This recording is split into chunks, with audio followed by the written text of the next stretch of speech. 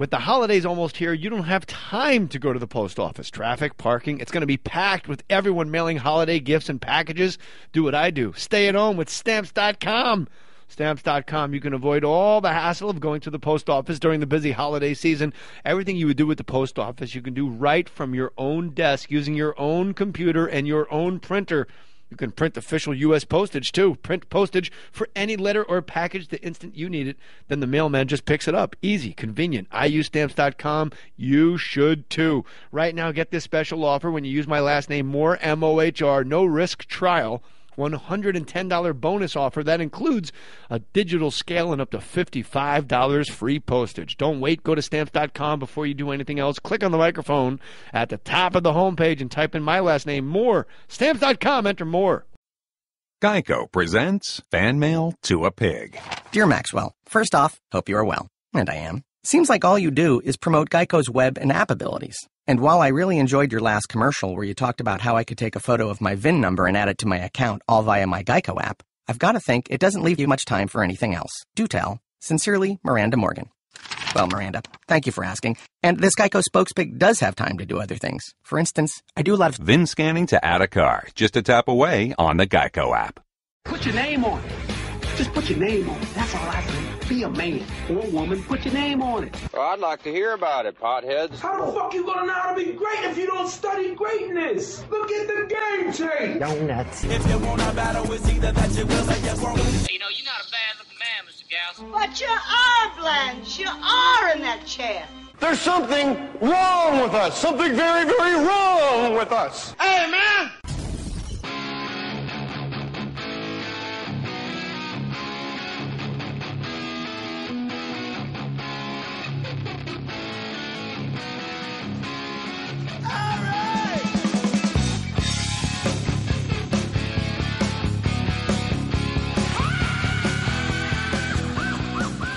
Yo, turn my headsets up. Joe Perry on the More Stories podcast. Rolling. Joe Perry, you're talking about getting used to the weather here in beautiful Southern California. Well, I'm trying to. I mean, the first day I got here, when the book tour officially ended, there were a couple of nice hot days, you know, where you get 2 or 3 hours and the sun's blasting down and you get a little, you know, tan. But now, along with the, it's actually making it easier to go in the studio. I've been in the studio for the last week or so.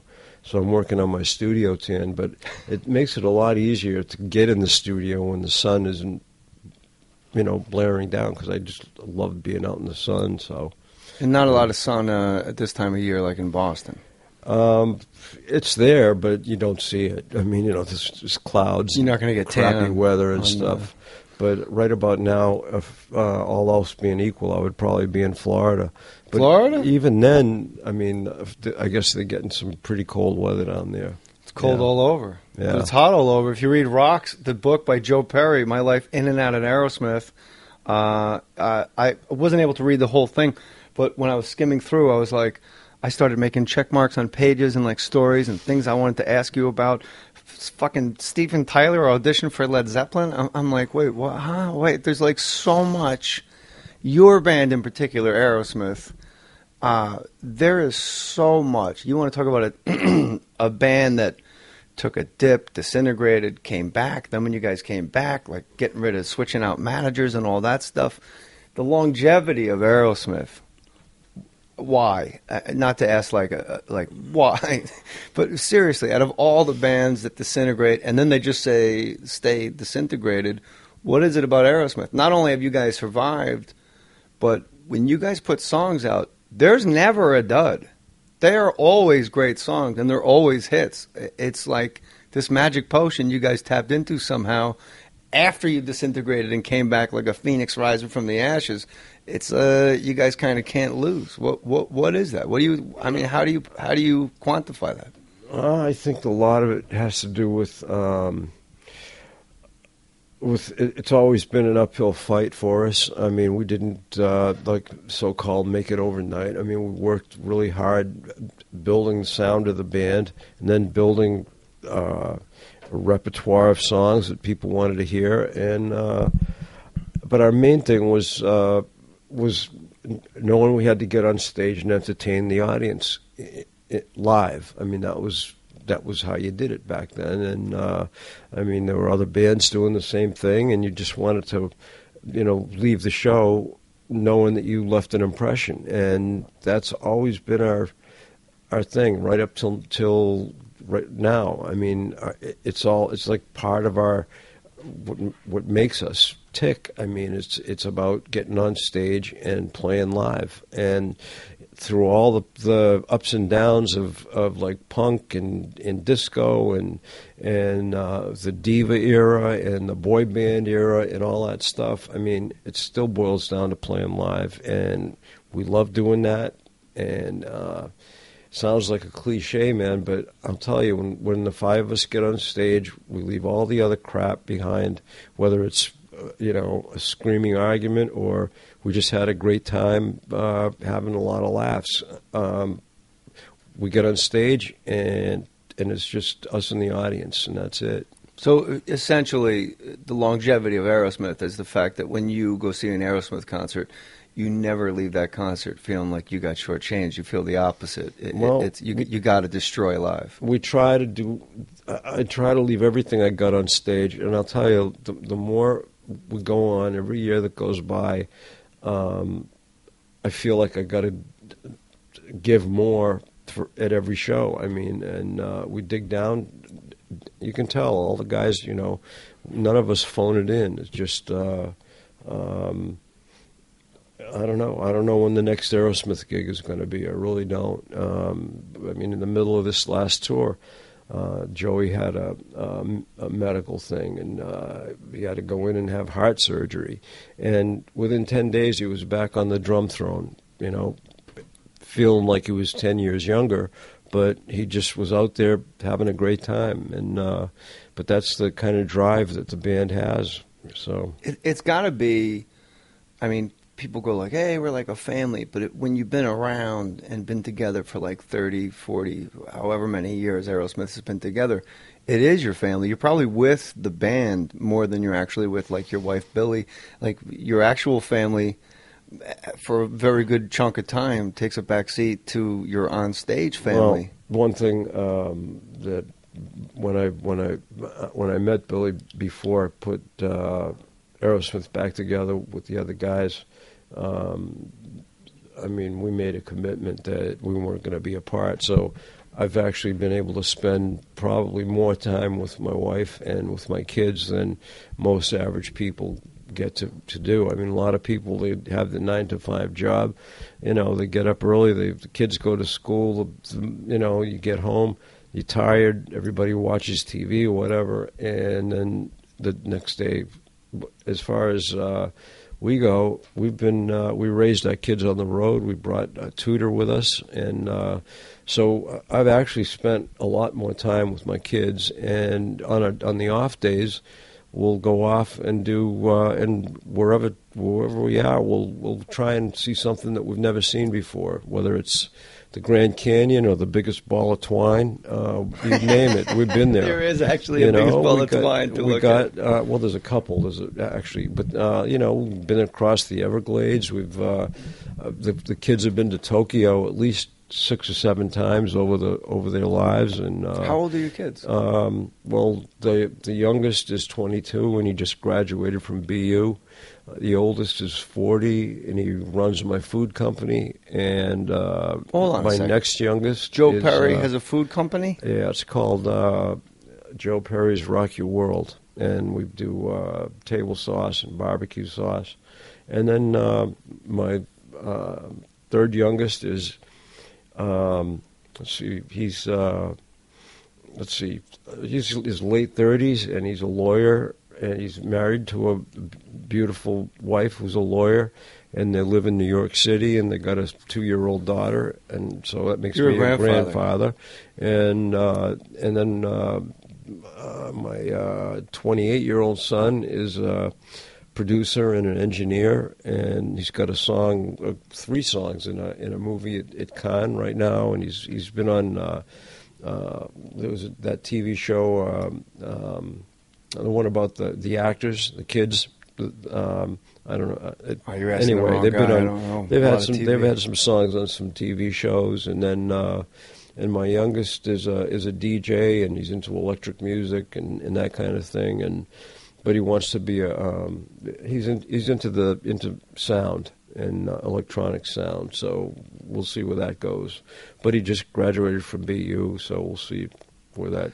My grandfather used to tell me you can tell a lot about a man by his children. And for what you're telling me, Joe Perry, apparently you're a pretty fantastic man. You got all these successful kids, and now you got a grandkid running around. Well done, sir. Well, thank you. And actually, I've heard the same thing, that you just want a window into a family. You watch how the kids behave. And so far, I've been really fortunate. And the kids are great, and I have a lot to thank Billy for, because she's an amazing woman, and she's been right there to help with the kids.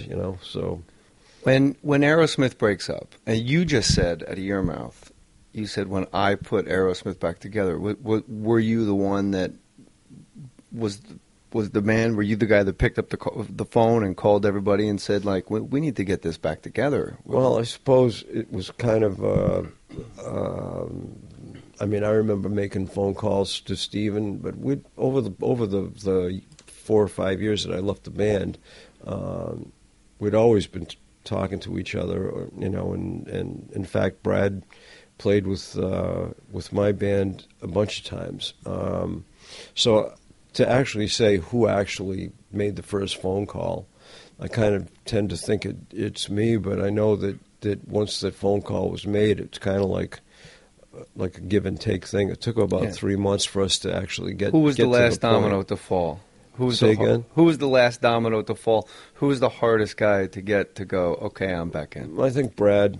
Really? Yeah. Well, he was very, very pragmatic about the whole thing. And the nicest. I've met all you guys separately. When I was on Saturday Night Live, I met you guys, and what struck me about Brad was like he was one of the nicest guys I've ever met in my life. He like, is completely nice gregarious about and it. kind. He was we really just talked nice about AA it. for like an hour. Yeah, and he's really a nice guy, but he just he had a good thing going, and outside of the band, but he wanted to make sure everything was solid, and he said, well, if you're going to make X amount of dollars a year, I'm in, and that was it.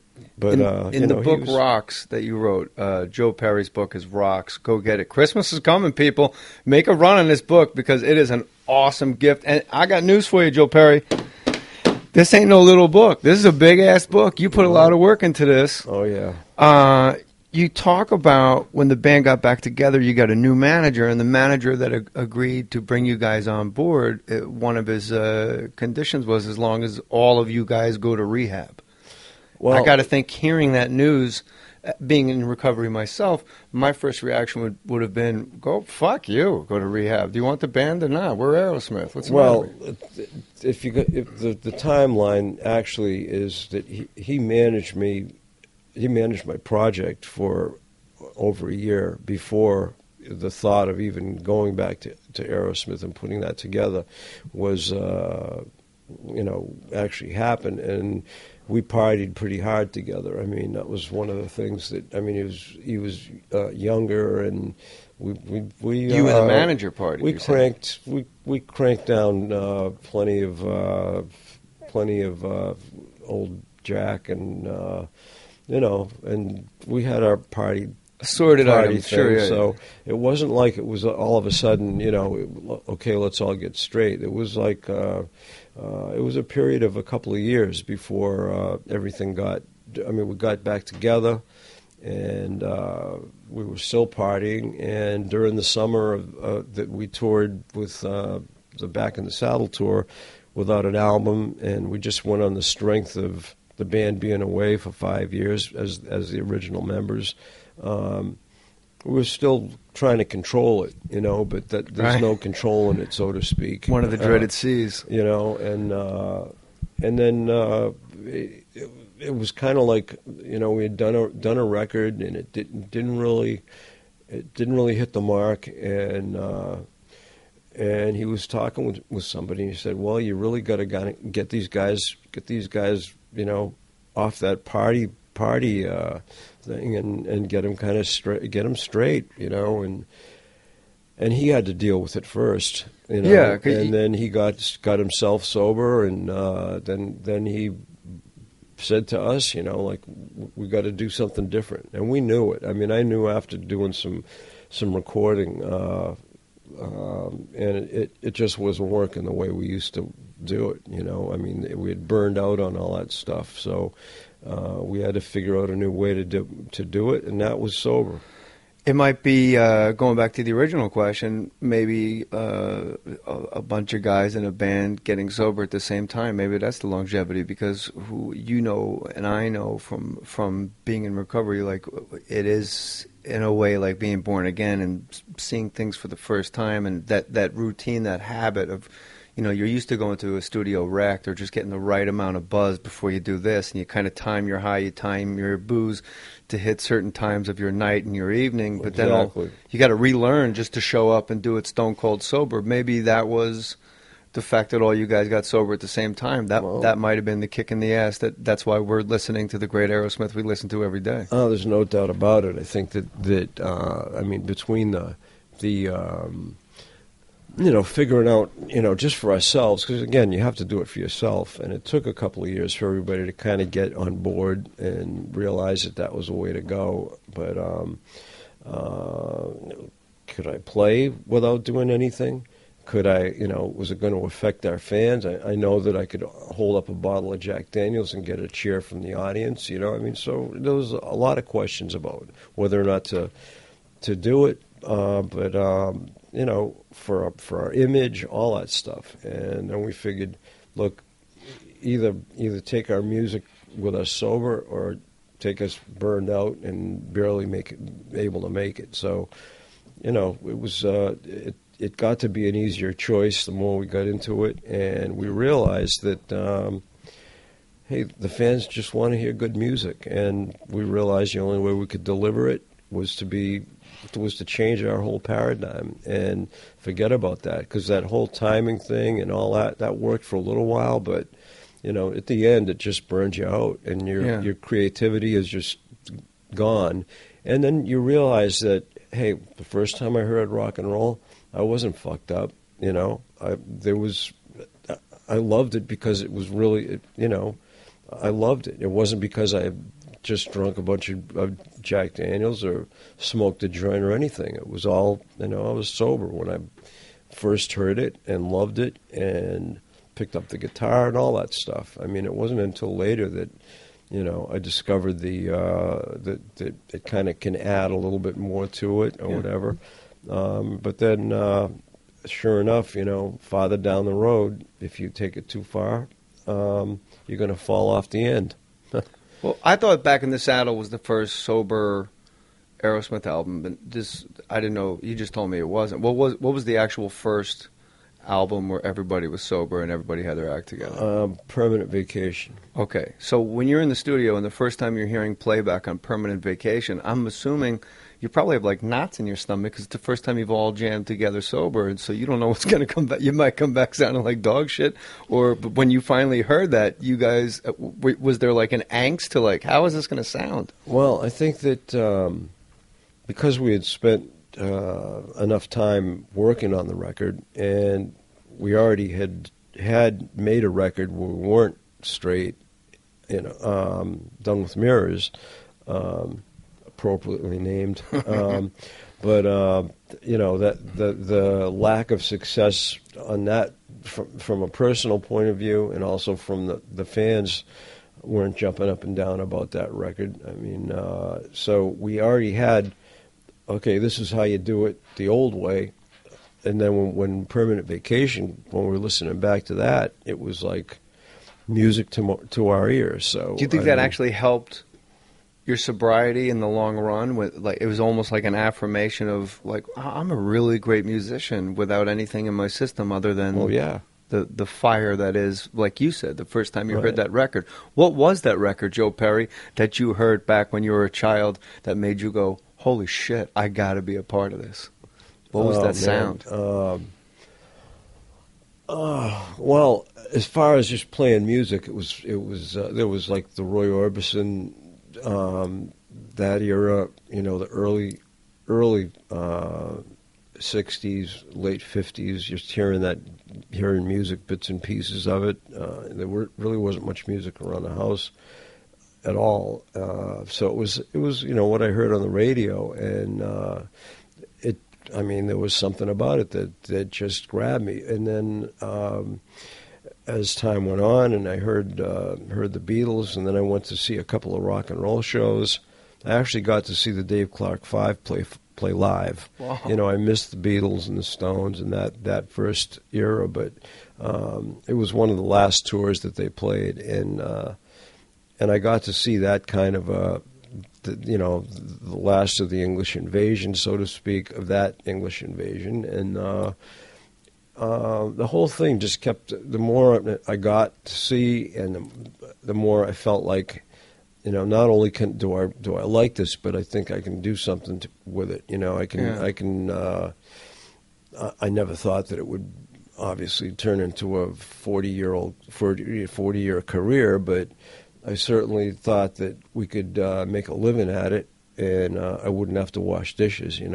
If you could play with any living person, you get a call today on your cell phone when you leave here. They're at they're at the Roxy tonight.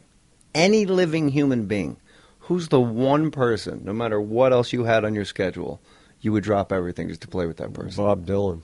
Really? Oh, yeah. Have you played with Dylan before? No. It just seems like you played with everybody, except you.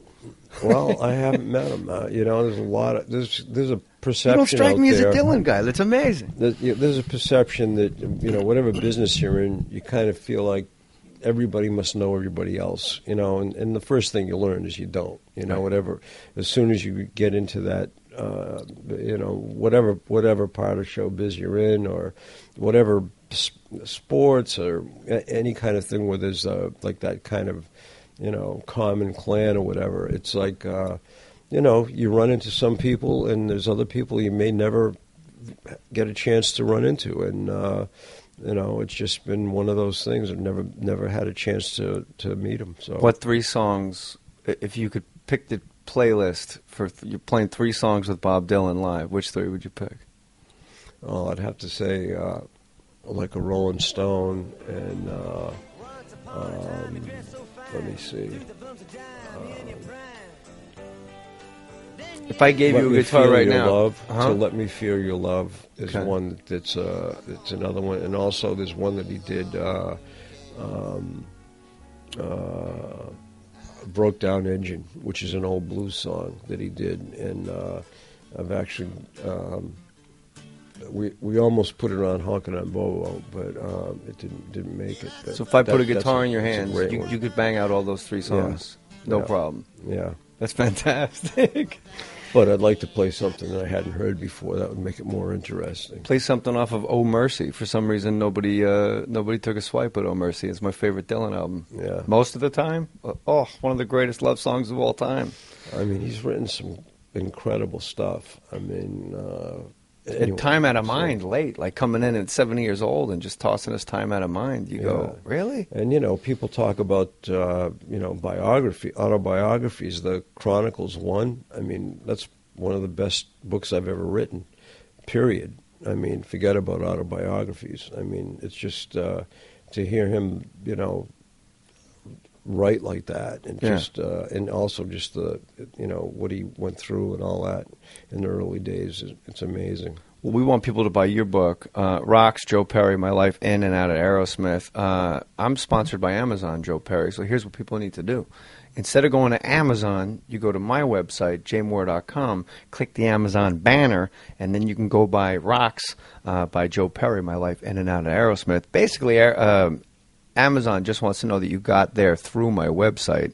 And then if you use the Amazon banner at jaymohr.com, I'll read what you bought on this podcast. Like, look at this guy, Joe Perry. John M. Jay Mohr's. That's what people call me, because that's what Tracy Morgan used to call me. Yeah, what's up, Jay Mohr's? Yeah. I'm here with Joe Perry from Aerosmith. Jay Mohr's, I just used the Amazon banner on jaymohr.com to buy a 5-pound bag of coffee from Coffee Bean Direct. I recently quit drinking. Coffee hits the spot. The past few days without alcohol, my body's been saying, hey, man, where's the booze? I just signed up for Amazon Prime. That's why I'll be using your site to shop Amazon all the time. Take care, JJ. You are an inspiration. John M. I don't know about being an inspiration, John M., but I try to work hard for a living. Why don't you blow this guy's mind? Just say, hi, John. It's Joe Perry. Hey, John. It's Joe Perry. John. Are we live? No, but he'll get it. Okay. It's some people are like a year behind. They'll be like, "Yeah, just listen to your podcast with Charlie Sheen." I'm like, that was in 2011. What? Okay. Geico presents Strange Savings Stories. Jason Ray noticed a blue birthmark had appeared on his forehead in the shape of the Geico gecko. Jason felt compelled to switch his car insurance to Geico and save hundreds of dollars with great discounts. By nightfall, the birthmark had disappeared. Jason's wife, Jeannie, thinks it was probably just blueberry jam from breakfast. Jason prefers to believe otherwise. Geico. 15 minutes could save you 15% or more on car insurance. Want to add more excitement behind the wheel? Choose Shell V-Power Premium Gasoline and experience a drive that comes alive. Shell V-Power removes an average of 60% of performance-robbing gunk on intake valves left by low-quality premium gasolines, and it starts with your very first tank. And now you can save big on Shell fuels. Just sign up free for the Fuel Rewards Network program and receive at least 3 cents per gallon instantly on every fill-up. For full offer and details, visit fuelrewards.com. Shell V-Power Premium. Joe Perry Project, great albums. This confounds me about lead guitarists. Like when I listen to Keith Richards, Talk Is Cheap, and when I listen to Ron Wood, Give Me Some Neck, and Izzy Stradlin, Juju, I forget the name of the album, or if I listen to the Joe Perry Project, they're fantastic albums. But for some reason, I think there's a stigma attached to lead guitarist doing like his solo project, and I don't think you guys get nearly the recognition, the run, and certainly not the sales that I think you deserve, because all these albums that I've just said are like, they're not good, they're great. Like, they're great albums. Oh, thanks. You being Joe Perry, when you put out a Joe Perry Project album, and it's obviously not selling like an Aerosmith album, is there a part of you that takes it personally where you're at home going like, bro, this is fucking great. What's wrong with everybody? Well, especially the first one. But again, there's I spell it out pretty clearly in the book. There's actually been no real interest in seeing me have any success outside of Aerosmith, because what would happen if I left again? And there's always been this kind of undercurrent that I've felt, and I know from our managers from the 70s that they were very. First of all, they didn't really believe that I mattered that much to the band, and so when I left, they basically said, "Well, it's not going to make much difference." Yikes. And then, of course, we had to take that back after, just a few years later. But, what a bunch of dicks. There's always been this feeling. Joe Perry left? Whatevs. Literally said, we want him back. We want him to come back to Aerosmith. So don't do anything to help his solo career. Really? So you were sabotaged a bit? Well, it was. When the record came out, I get very little push from the record company. But I would think now, especially with the age of like the digital download, if you did something solo, I don't think it would be possible to really sabotage it. Is there another Joe Perry solo album in the works? Are you working on anything? I'm always writing. I've always been. It's really been backwards. Most people have their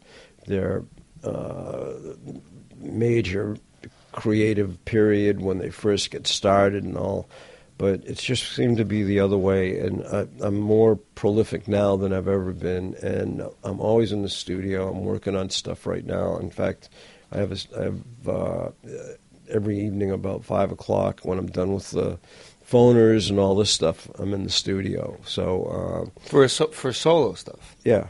And then, whatever comes out of it, sometimes it may be something I'll say for Aerosmith, but recently I kind of finish the stuff myself and then see where it goes. You know, because I like to write lyrics and I like to and some of the lyrics most of them are very personal, and I like to sing them. You know? Yeah, when you do like Joe Perry project and you are sort of sandbagged by the record company, it sounds to me like, as a fan of you and a fan of both Joe Perry project stuff that you do on your own and a fan of Aerosmith, it sounds almost like it must be a walk of shame to go back to the band. Like, was there ever any, like, did people get shitty on you? Like, Steven or, you know, anybody go like, how'd that work out for you? Like, no, not at all. I mean, most of them are like, in fact, when the Red record came out, the Joe Perry record, we played some songs off of that, you know, because I usually sing a couple songs during the show. Yeah. And not to interrupt you, you're one of the few guys. You and Keith are one of the only two. I think the only two guitarists. When it's their turn to sing, everybody doesn't just run to the bathrooms. Like, if you're doing something off the Red record, like, I'm staying put because I dig it. And if Keith's going to sing Happy and Walk Before They Make Me Run, anybody going to the bathroom, you go like, okay, they're not real fans. They're idiots. They're idiots. Right. They don't know what's up. Hey, man, you know, it's just how it is. And it's tough being next to one of the best singers, arguably. And you know, so one of the greatest frontmen ever. Yeah. And then there's like the majority of the people are there to hear the hits. You know, the Steven song and whatever. You know, I mean, I've been nominated for instrumentals, and I have gotten some critical credit for, you know, a lot of the stuff I've put out, and I do have, you know, some hardcore fans out there that let me know that. But, you know, again, compared to what Aerosmith does, it's a big machine. You know, so. You know, when you have so many people with so much interest in keeping the band together, you know, every time we go out on the road, there's a lot of cash involved. So, yeah. You know, I don't even know if it's, I mean, I just expect it to be what it is. I mean, I'm not, you know, I don't sit there and go, well, I gotta have at least 3 songs that are potential singles or whatever. I just go down and write songs, you know. And if I want to write a love song, I write a love song. If I want to write a ballad, I write a ballad. If I want to write a kick-ass rock song, I write it. It doesn't. I'm not thinking about commercial, you know. And right. I mean, obviously, I wanted to have a standard, you know, of. You know, and have it be the best I can do, but or else again, what's the point of doing it? But I'm always pushing myself, and I think that it helps when I go back to write with Aerosmith because I've learned more, you know, more about writing and the whole thing. So, you know, I look at it as a positive thing, and whether I sell 25 records, 25,000, whatever, you know, and they're permanent. They're out there forever. They're like the book. The book is out there. My grandkids are going to be reading it just the way they're going to be listening to my solo records. So, yep, that was Granddad, and that's what he did, you know. Who makes the set list, and how much time go? Because I get a little set list obsessed when one of my bands that I dig are on tour and how it changes night to night. Yeah. Like, who's out of all of you guys? Is there like a driving force, or is it just agreed that we're going to close with X, we're going to open with Y? Like, who? Well, we usually start the tour off with a kind of an idea of what the set's going to be, you know, and then we usually practice 10 or 15 more songs that we might not have usually played, and then that kind of gets morphed into Joey likes to put a set together, and then we have something to work from, and then you let the drummer do the set list, man. Well, he just, you know, he sits back and he has, like he says, he has the best seat in the house. He gets to watch the audience reaction to the songs. So that's a good point. So, you know, he comes up with a set that he feels like is going to carry the day. And then what's his batting average? And then we what's Joey's batting average? Putting together a set list. Well, the point is we start from there, and then we kind of like pick out the ones we know we got to play, and we all agree on, and then it's a battle. And usually our road manager, one of our guys, John Bianelli, will take the set list and go from dressing room to dressing room. And then, he'll come to my room and I'll go, well, I'd really like to do this one, and then he'll take that to Joey's room. And then Joey will either put an X or a Y next to it, and then it goes to Tom's room, and he goes around, And this is crazy. It's like, this is great. But you know what? He did that for a while, and then he said, listen, let's just go to Steven's room and get it done all at once. Because, it gets kind of boring running from room to room and trying to get, have this one vote, X and Y at a time. You know what I mean? And so usually the three of us will get together at some point, whether it's me and Steven and Joey or, of course, Steven's vote carries a little more weight because it depends on how his throat's feeling. Yeah, I was going to say, there's probably some songs that you go, hey, we open up with this, we're up and running, and Steven might go, I can't sing that early, I got to warm up. Yeah, definitely. There are times when he'll say, well, I can do that one, but I got to do a little later in the set. This shit fascinates me. There are a couple of songs that I have to play. Well, there's one song I have to play 6-string bass. We mentioned it before, Back in the Saddle.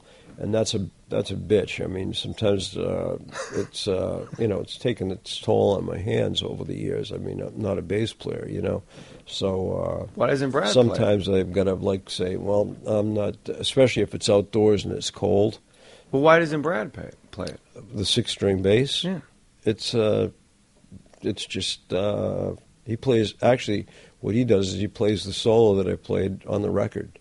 So right on, because I played the bass on the 6-string bass and the solo on Back in the Saddle. So he does my part there, and I play the bass. So have you ever asked him to switch off because it's killing your hands? Well, it's hey, no guitar player wants to play the 6-string bass, and because it's a pain. Why not let the bassist play the 6-string bass? Well, because it's a different sound. I know. And it's you got to bend those fucking strings, and they're heavy, and it's a pain, and so especially outdoors, so all those factors go into making the set list. Every time I see a band live, I always try to go 2 or 3 nights, and there's always like in the middle. There's maybe 4 songs in the whole show. There's like 4 songs each night that are switched in and out, and I'm always because the night before I saw the show and it was incredible, and then all of a sudden you're doing something from Toys in the Attic that I've never even heard live before, and I'm going, what? Like, first of all, hey, that's ballsy because I thought that's like kind of a deep cut. Like who?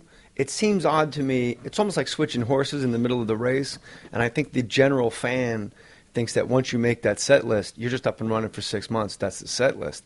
Why do things get switched in and out? But then they do get put back in. So I'm curious as to why, like, some songs on Tuesday night weren't there on Sunday night, and then they get put back in on Thursday. Do you know? Does that make sense? Well, because sometimes they're songs that we want to play because they're fun to play, and other times it's a what do they call it when the quarterback makes the call? I mean, audible, yeah.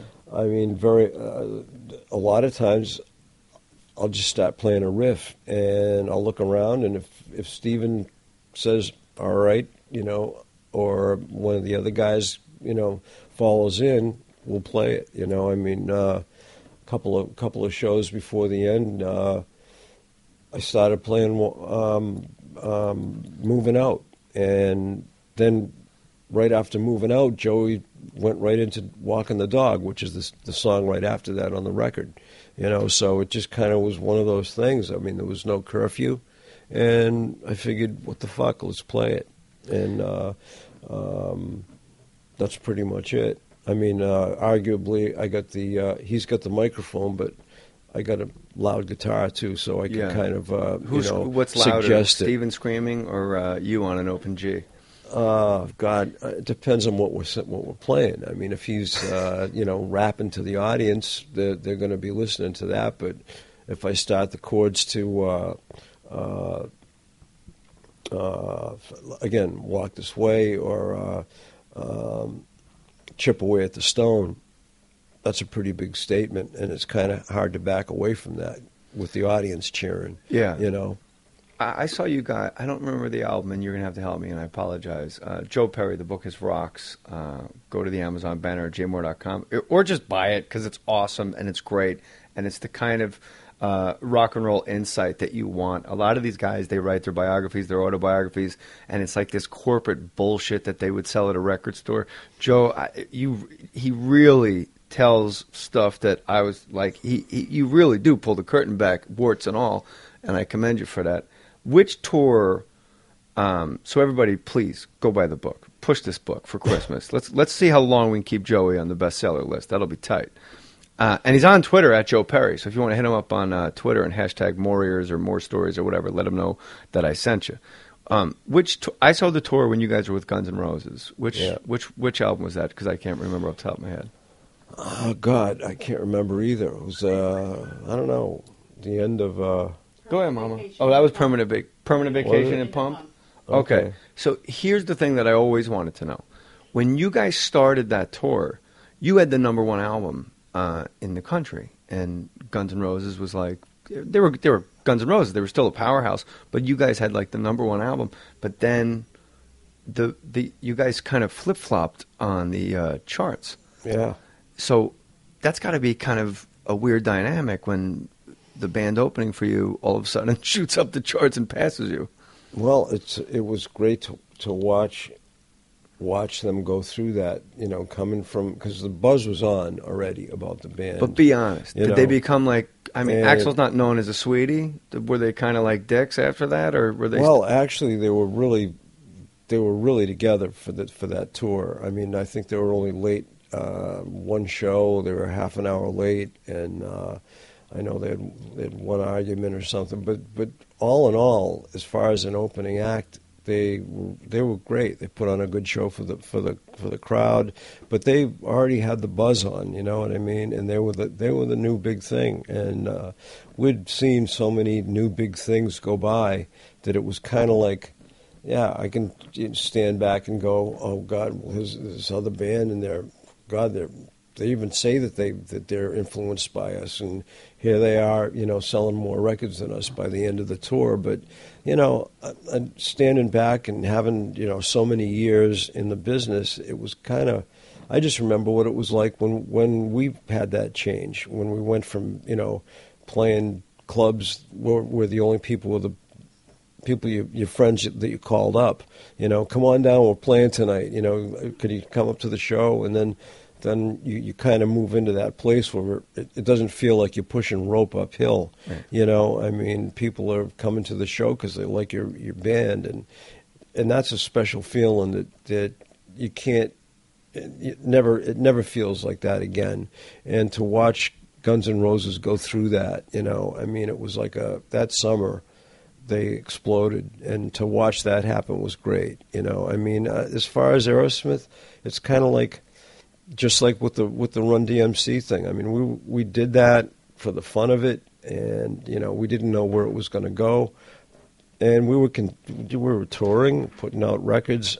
We're going to do what we're going to do. It just happened to be one of those things that really made a big impression and helped us out, but we didn't really plan it that way. Nobody from the record company planned it that way. It was just an idea that everybody thought it'd be like a good Rubin gag.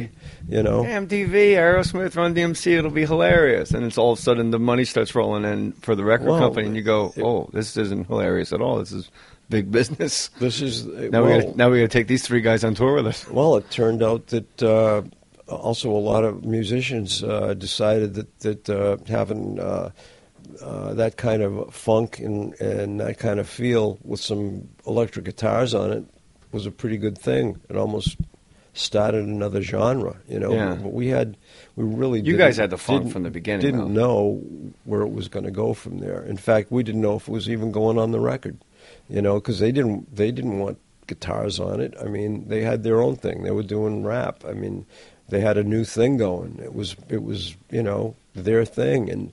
And when Rick said, well, maybe we should put some guitars on there, and they weren't like jumping up and down, going yay. You know what I mean? It was like, we hung out in the studio, and Rick was pushing it, and we had fun doing it. And he said, look, I don't know if we're going to put it on the record. We'll have to talk about it some more. But sure enough, 3 weeks later, we got a phone call, and they said, do you want to be in the video? It's going to go on the record. And it turned out to be a big deal. Yeah, a real big deal. Has there ever been a band that was actually hard to follow?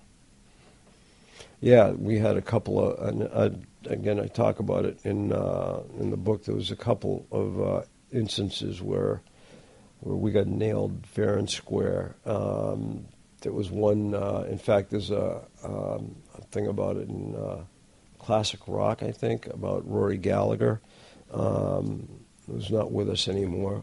He was a great guitar player, Irish, hard drinking, hard playing blues rock guitar player, and we played with him at I think it was in Central Park, one of the outdoor gigs, and he opened for us.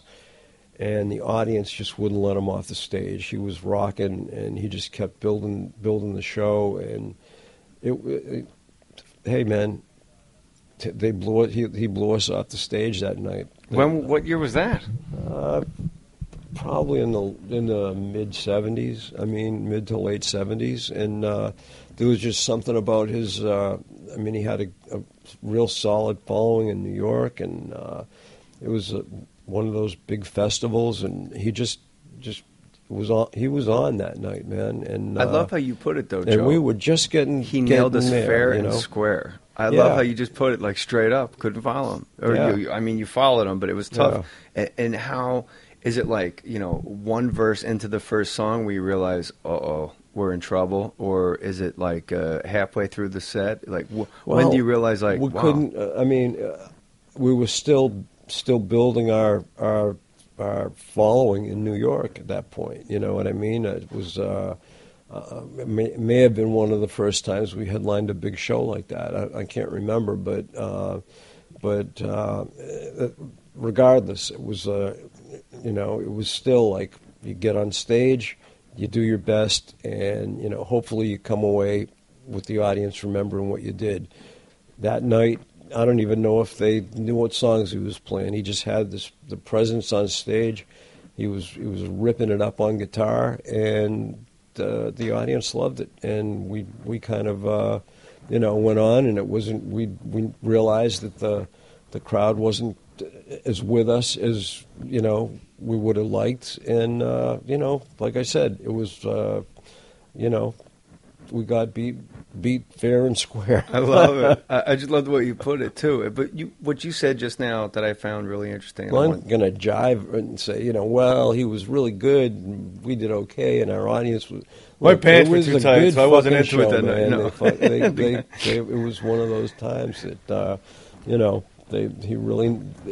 the band was really good, man. And, that's why they deserved it. Yeah, I brought it up because in the book, it's like you're just super honest in it, and you brought up Dylan, and we know now, and through this discussion so far, that you were always in the studio, you were always writing, you always like to write, you like doing lyrics, and obviously on guitar, you're peerless, like you're Joe Perry.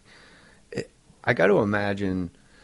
There's got to be a little part of Joe Perry that would love to just kind of like, with the sunglasses and the hat, and just maybe get a Mustang convertible and just, without anybody else in the band knowing, just drive from like San Diego to Seattle and back. Just go up and down the coast and do like, 150 seat rooms. Maybe take a couple grand and just drive around like the old troubadour, hoofing it. Like that's. I did that for almost 5 years with the project. I mean, that was pretty much it. I mean, we loaded up. But you with the project. I'm saying just you, like you, because you said Dylan is why I brought it up. Yeah. Like you just go up, you can go acoustic, you can plug in, just like bars in Redondo Beach where they go, hey, there's a band coming out, and then it's fucking Joe Perry, and you can just do Dylan covers. You can do whatever you want. Well, there's something about fun. that. It would, right? You know, it's one of those things that would be. I could definitely do it. I mean, I've got enough stuff that I like to do, and I've thought about even what it would sound like to just interpret some of the Aerosmith songs. That Steven but like sings, no T-shirts, no merch, anything. No this Friday at the Malibu Inn. No, just everybody's eating their dinner, and you look up, and Joe Perry's on stage playing Masters of War. Well, it would be a riot. Just let me know if it happens, because I want to be there. Just let me know if it ever goes think down. About that, because that's that. I mean, I have a couple of months coming up. You just got to let me know. Oh, look, Joe's got that look in his eye, like Malibu Inn ain't too bad. I can jump in the ocean when I'm done. Yeah.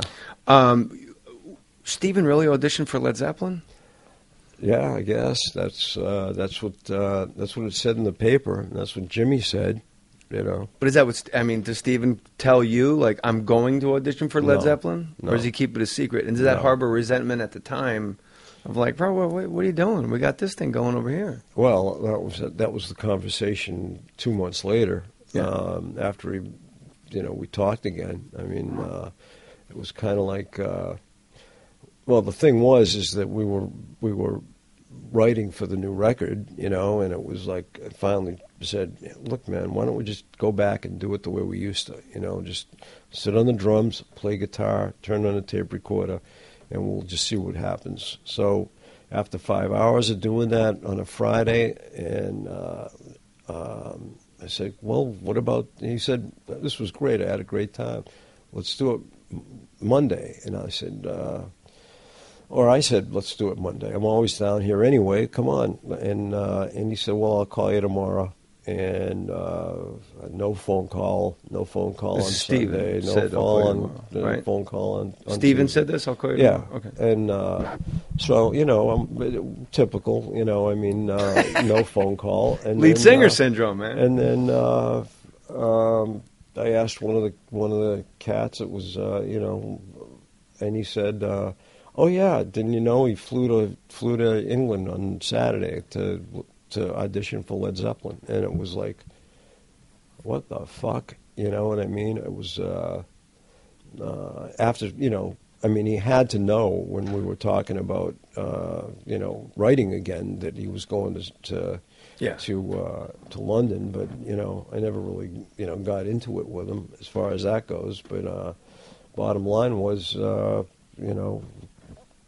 he was off, and but how weird is it he didn't pass his audition for Led Zeppelin? You could hold that over his head for the rest of the time. The story is. Joe, next time he wants to play with the set list, you go, we could have it your way, or you could just go not get into Led Zeppelin again. Well, believe me, that's I've used that plenty of times. I mean, come on.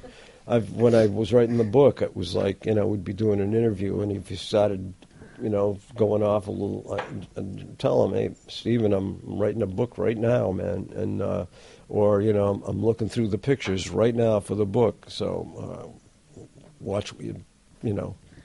Isn't it amazing that like Jimmy Page and Robert Plant just can't get their shit together? I mean, now they've played a couple gigs together, but like Jimmy Page would rather tour with the Black Crowes than even just get together with. I mean, you talk about a band disintegrating. Like those guys, they can't. I mean, Steven Tyler. What do you mean you don't know? Steven Tyler auditioned for Led Zeppelin. Well, Robert Plant's alive. They're English, man. They just don't talk. I mean, one thing I've noticed about English people is, and mostly, well, I know mostly musicians, but they just they're very reserved and they're very quiet about stuff. And at least Steven and I talk. I mean, there's like a good give and take, and I mean, we have good days and bad days and stuff. I mean, but when I talk to Jimmy about it, it's just they just don't talk.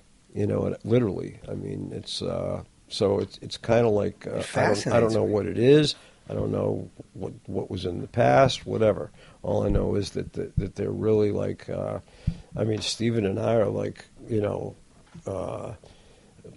big time buddies compared to the way that Robert and Jimmy are. And, but look, Stephen, I understand like the whole culture of the Brits not talking to each other and being staid and reserved, but I would think like Stephen leaving from Logan Airport to fly 7 hours to London to then get in a cab and drive on the wrong side of the street to get to a hotel and then to go to an audition. It's probably a lot more legwork than Jimmy going, Robert, would you like to record some more? I suppose. That's a lot of work to not talk to Robert Plant. You know what? I just hear stuff secondhand, and Joe does not want any part of the Zeppelin conversation. I really, again, I don't want to pass on stuff that I don't know. Sure. That I wasn't sitting there for. Sure. You know what I mean? It's like you can tell by the book. It's like right. Unless I was like kind of there, or I read it in the paper, or there was something to back it up. I mean, but Stephen did. Put words in other I'm not going to lead you mouths. down any more Led Zeppelin alleys, but Stephen did indeed audition for Led Zeppelin. This is true. Okay. Yeah. And where were you when you found out that Stephen was on American Idol? No, did he call you and tell you he was going to do it? No. I know this is in the book, right. But that's why I'm asking you right. specifically. No, I don't want the listener to think I'm sabotaging you. Like, why is he fucking jumping all over Joe's shit? This is all very much in the book. Everything I'm telling you, there's I know. detail and stuff in there. That's why I'm leading you down these roads. But as far as that goes, I'm trying to remember. We were on the road, and somebody said something about Tyler's doing American Idol, and I'm guessing your first reaction was, which song? Like, probably, you know what I mean? He's like, what song will he do? It was definitely he was picked as they wanted him to be a judge, because I'd been on the show 2 or 3 times before that, like backing up a couple of different singers just for the fun of it. You know what I mean? They asked me to play guitar with this one or that one, and so I'd been on the show before, but not asked to be a judge, which is a whole different. It's a full time. That's a TV thing, gig, man, yeah. And so anyway, I just found out somewhere on the road. Somebody had read it on the internet, and then there was I don't know. A couple of days went by. Finally, I just took him by the arm, and went in the bathroom and said, "What's going on, man?" Which is how we deal with stuff. When shit really hits the fan, it's like I just throw everybody out of the dressing room and we just have a talk and see what's going on, and sort it out. And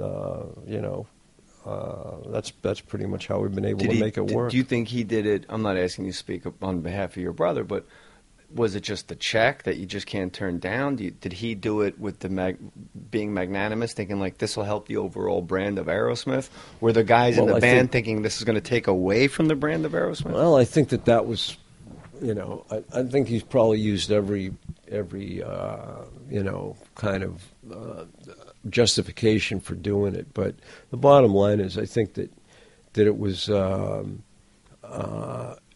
It was really custom made for the guy's personality. He's like outgoing. He loves the cheer from the audience. He loves being the center of attention. He loves all the press. He loves all that stuff, and he makes no bones about it. From the time he was 6 years old, he always wanted to be a big star and be a celebrity, and it was one of those things. It was like it was an empty chair there for that kind of a character, and it worked perfect for him. I mean, it was a good gig. We were happy for him after we got over the fact that we realized that the actual time he was going to be away from the band was actually pretty short. It was only a couple of months. I mean, when you add up he has to do that stuff where they do the semifinals. It takes a month. They go around and they do the auditions, and then there's really like a month or a month and a half where they're actually doing it live, because the first half of the season they're showing the semifinals.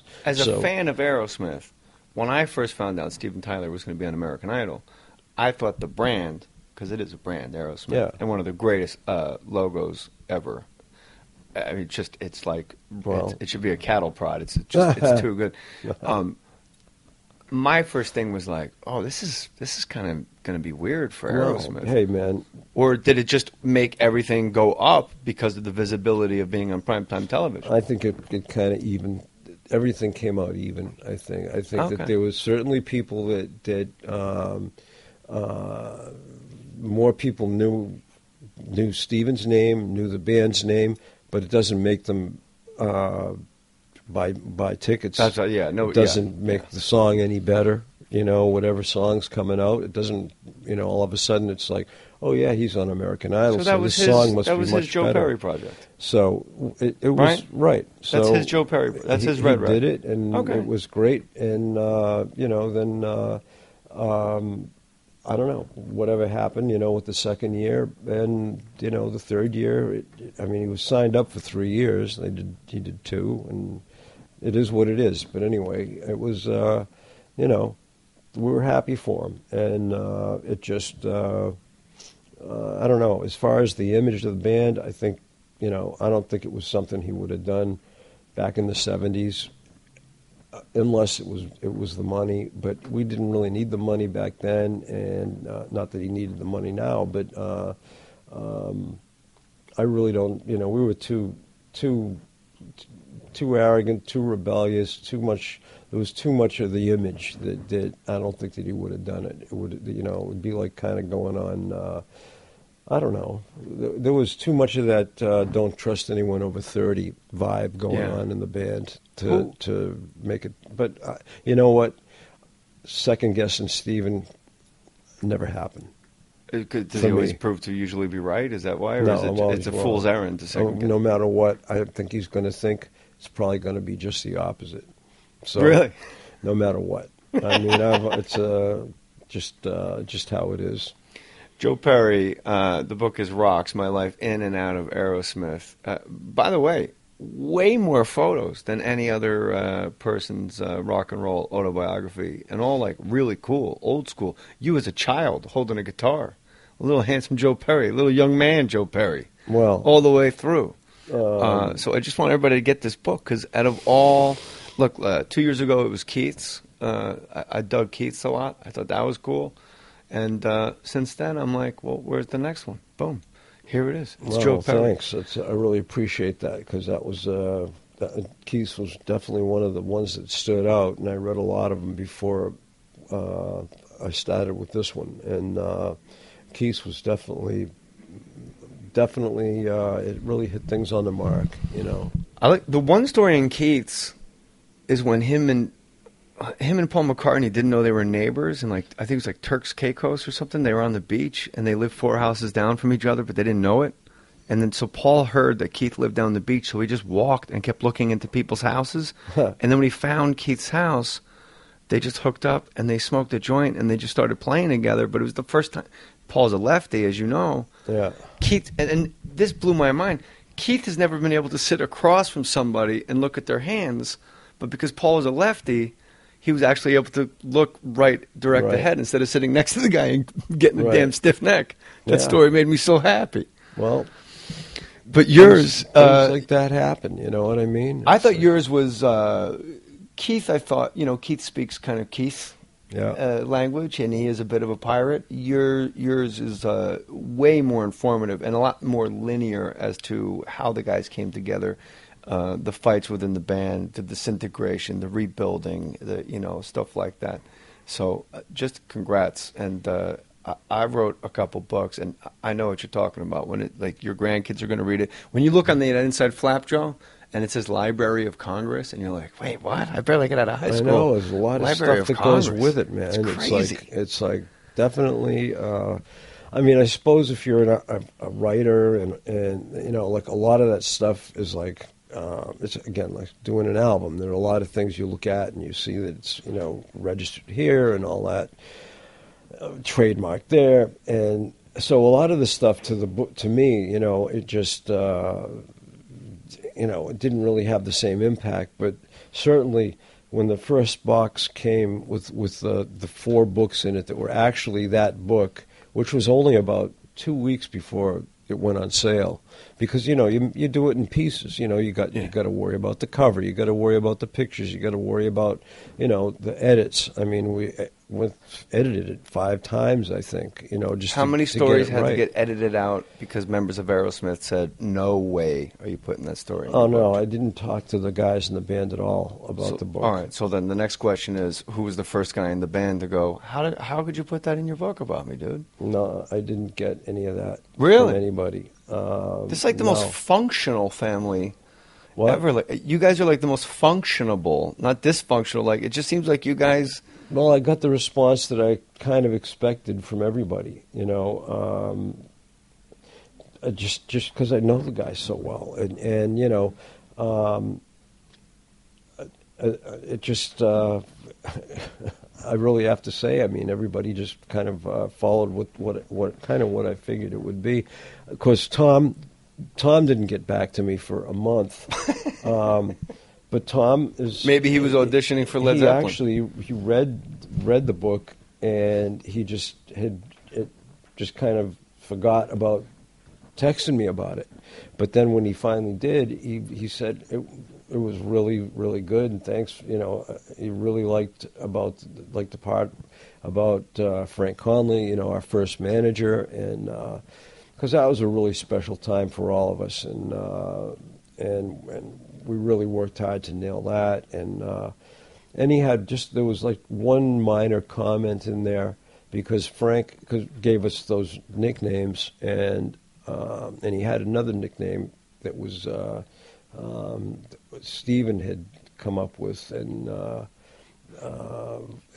his Frank's name for him was called the Brain, and Stephen's name was Low Gear, which was to me more appropriate because I look at it like a real positive thing because he's always been like the solid guy, you know what I mean? He doesn't come up with like just answers to questions or whatever without giving it some thought, and like he was always like the most pragmatic of the and he took it as an insult and really smart too. I'm not that's the thing. I mean the Brain was a good name for him because he is really smart, but as far as like having like just the low end torque to like keep the thing going. He didn't like his nickname.